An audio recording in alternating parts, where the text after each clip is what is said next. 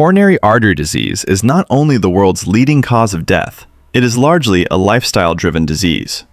Daily food choices, often made without much thought, slowly determines whether your arteries remain open or become blocked.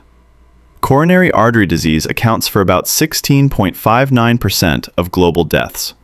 It develops when plaque builds up in the arteries supplying the heart, restricting blood flow, and increases the risk of heart attack and sudden death. While age increases its risk, up to 80% of coronary artery disease risk comes majorly from lifestyle factors, especially long-term diet. Frequent intake of sugary drinks, refined carbohydrates, ultra-processed foods, excess salt, and eating repeatedly heated frying oils promotes inflammation, raises blood pressure, worsens cholesterol, and damages the arteries.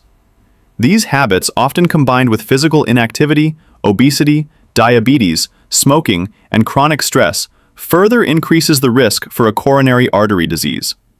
Prevention is possible by taking minimally processed foods, having regular physical activities, control stress, and routinely monitor your blood pressure and blood sugar to strongly protect your heart health.